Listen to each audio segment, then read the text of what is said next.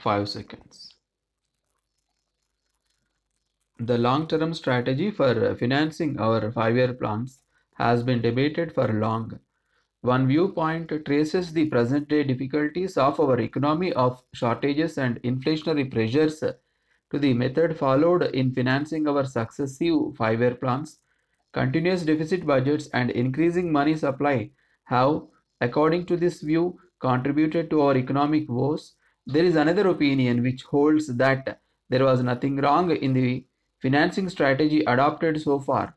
In fact, even now, it is suggested that to improve the working of our economy, to overcome the difficulties created by the drought, and to ensure healthy development and working of the economy, the method of financing followed in the past is not only necessary but should be followed vigorously. In other words, a cheap money policy, a low interest rate policy is needed even in the long run. Hence, the objective is to find out whether such a policy is appropriate in view of the prevailing conditions in the economy. The talk of liberalization has been going on for quite some time, and the new interest rate policy, which includes inter alia reduction in the bank's lending rate, is described and welcomed as liberalization of monetary policy. The changes in interest rates can be regarded as the first step in the internal liberalization to boost our sagging economy. This first step can be the beginning of a new dawn. However, the word liberalization is a misnomer and should not be associated with a reduction in interest rate. It is true that businessman now gets a long-term loan at 1% less than before, but this is not liberalization.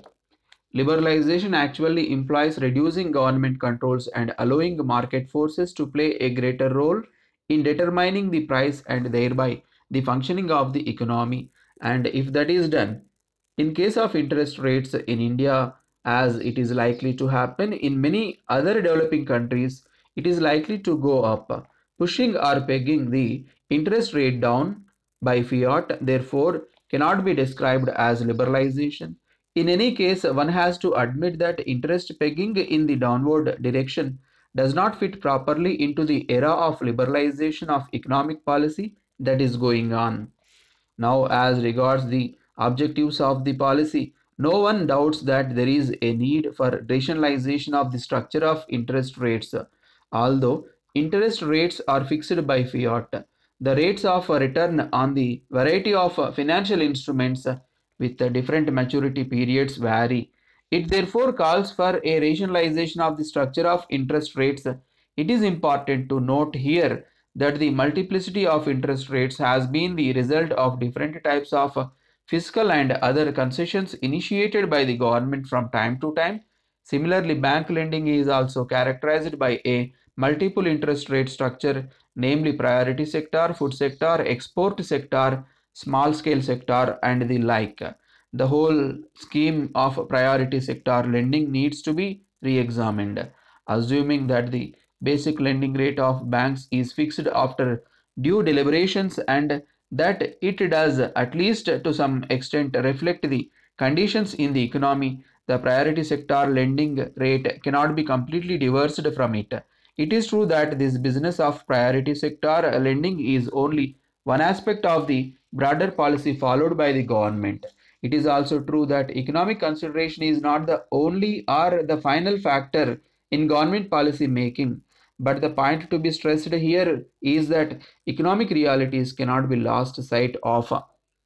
Though it is not easy to recommend the ideal priority sector lending rate, it is worthwhile finding out whether the country can afford to lend scarce and valuable resources at 4% interest rate when the basic lending rate is more than 10 or 12%. Therefore, it is necessary to rationalize lending rates too. A peculiar idea which appears to be developing recently despite the requirement of the economy to the country is that the commercial banks should deal in short-term deposits and short-term lending. There was a time when this very tendency was deplored and it was recommended that Indian commercial banks should avoid following the footsteps of their British counterparts. They were, particularly after nationalization, expected to play an active rather than a passive role in industrial development. At the time of nationalization, the difference between the short term and the long term interest rates was narrow. Demand deposits were proportionately more in total deposits, but since then, the proportion of long term deposits has been steadily increasing and is more pronounced. This increase in long-term deposits with commercial banks appears as observed in certain quarters to be secular trend and is not dependent on the higher rate of interest on the long-term deposits. The proportion of these deposits did not come down when the rate of long-term deposits was brought down. The secular trend towards long-term deposits is mainly because of spread of banking facilities to hitherto unbanked areas, increasing monetization of the economy and the spread of the saving habit. This is an institutional development taking place with the willing cooperation and support of the general public. It is not necessary or advisable for the government to take administrative measures to change this. The other objective of the interest rate policy of setting right the high cost of economy is laudable.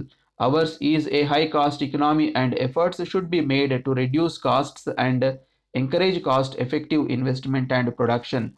The question is which costs to reduce. Economic theory suggests that investment and production are adversely affected if the rate of interest is high. The solution which follows from it is that we should bring down the rate of interest to encourage investment. But this school of thought takes for granted the availability of the infrastructural facilities, namely raw material, industrial fuel, willingness of labor to work, installed production capacity, so that if demand for the final product starts rising, the only other consideration is at what rate financial resources are available in order to start production. All companies in India do not pay at the highest lending rate. There are different types of concessions which many companies enjoy.